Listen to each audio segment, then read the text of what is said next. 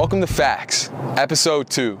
Today we have special guest Matt Landman joining us. We're going to take a look at these towers that are popping up seemingly everywhere. We're going to go into the official rollout spot in Tucson, Arizona. We're going to take an acoustimeter. We're going to take readings of these towers and compare them to the guidelines.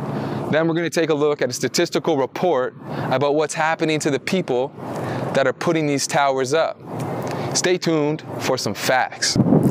Hi, I'm Matt Landman. I came down to Tucson, Arizona to host the 3rd annual Summit to Stop Geoengineering. So generally speaking, when we talk about 4G cell phones or televisions or any frequency, there are these big waves that are the size of a person, and they don't interact with our organs or split up our DNA or bifurcate cells or anything like that. But this technology is on a microwave spectrum. It's the exact same technology used as that the military uses in the active denial system, ADS, except for it's tweaked to be a little smaller or a little bigger than 1 millimeter to burn skin. Microwave radiation doesn't burn skin, but it does heat up your organs.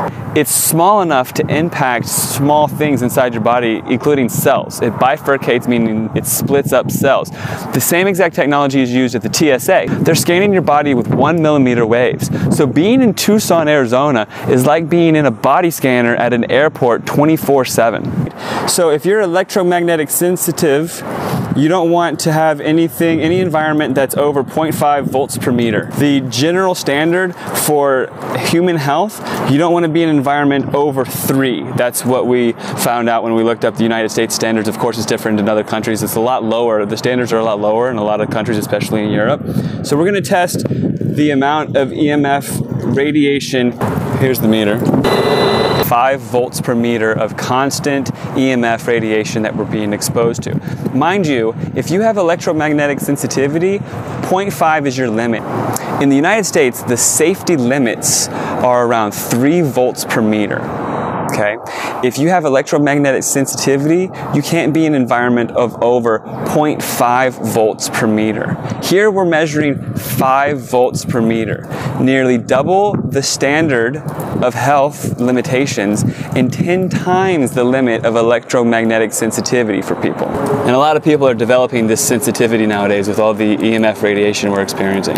This is not even close to what it would be inside those apartment buildings. There's a study that's really important. There's a statistical anomaly at hand where these cell phone tower workers have a statistically high suicide rate. These invisible microwaves, what they do when they're blasting your head and your heart 24/7, your brain thinks you're getting hit with bright light all the time. Even though it's invisible, it's the same frequency bandwidth that light resonates on. Usually we should have this ebb and flow of light and dark when the sun's up and sun down, and that's how our circadian rhythm develops. That rhythm is how your body functions, and your brain creates serotonin and melatonin. So if our brains are tricked into thinking that they're always in bright light because of the waves that are hitting it that are invisible, then your brain doesn't produce the chemicals that it normally would, such as melatonin, serotonin, and then you become depressed.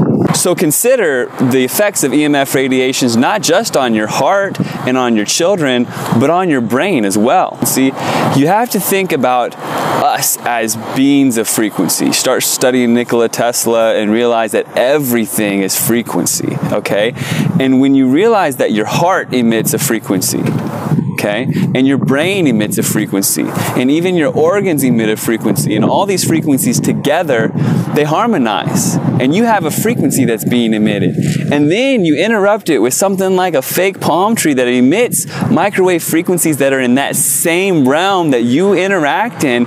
Everything is being disrupted. Your heart can have issues, heart murmurs and heart palpitations. Your brain can get messed up. Everything can get out of line. But you have a solution.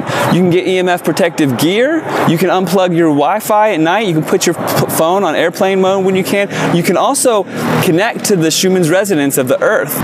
Getting back to that Schumann resonance is your way to get grounded and to protect yourself from these alterations from all these EMF fields and these microwave radiations that would otherwise be harmful to you. What's that? Fact? You're just flowing on that truth vibe, bro. I appreciate it. I love it. I love it. What's that? Facts?